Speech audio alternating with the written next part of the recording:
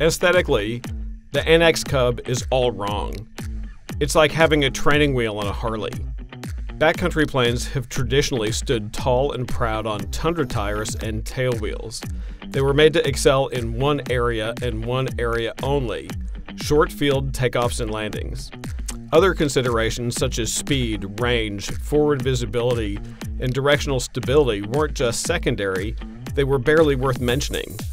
The NXCub makes a mockery of all this. It's fast for its category with a cruise speed of 150 miles an hour. You can see over the nose, and ground handling is stone simple. You can even lock up the brakes on landing without penalty.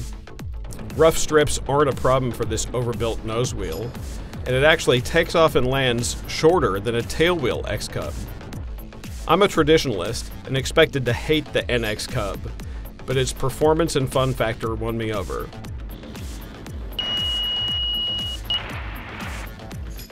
Yeah, that's incredible. Wow. So the reason I wanted to bring you over here was to, just kind of demonstrate that, a guy who maybe doesn't have the time to stay real proficient in a tailwheel airplane, but wants to go do this sort of flying, can have success in this airplane. The NXCub vastly expands the number of pilots who can enjoy adventure flying, and that's just good for aviation.